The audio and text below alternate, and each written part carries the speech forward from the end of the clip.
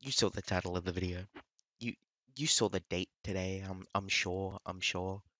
Um, this this is quite the opposite of an exciting video. Um, but you're here anyways now, so you're stuck here. You're stuck here. You can't leave. You can't leave. You actually have to stay. You have to. You you you actually legally have to. You have to. Hello and welcome, I guess, to the Boring Podcast. As the name suggests, this is a podcast where I speak in a monotone voice and say boring things.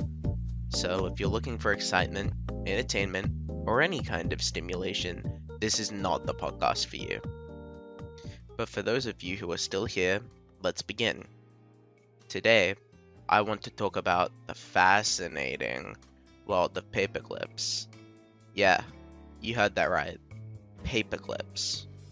Did you know that paperclips were first patented in the United States in 1867, over 150 years ago?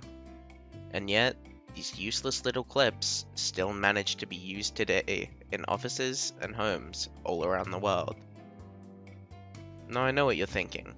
How can I possibly talk for an entire episode about paperclips? Well, let me tell you, there is more to paperclips than meets the eye.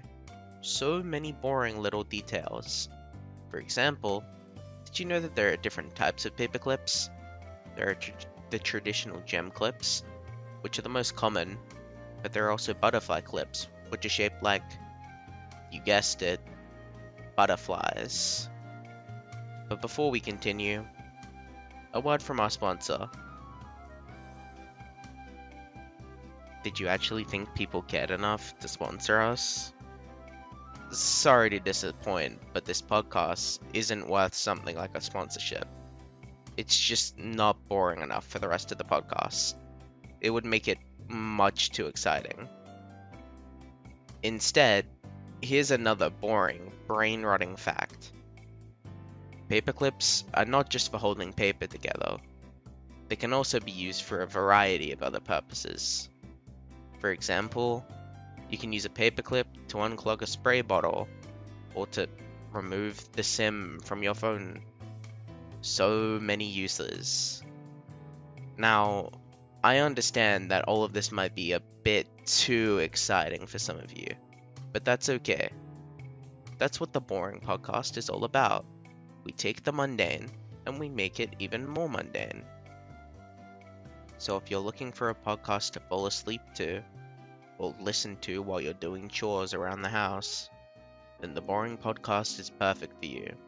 We guarantee that our monotone voices and boring topics will put you to sleep in no time. And that's all for today's episode of the Boring Podcast. I hope you found my discussion on paperclips as thrilling as I did. Tune in next time for another exciting episode of... Just kidding. It'll just be as boring as this one. Listen, I'll make good content soon. I'll make it soon. I'll make it soon. I will. I'll make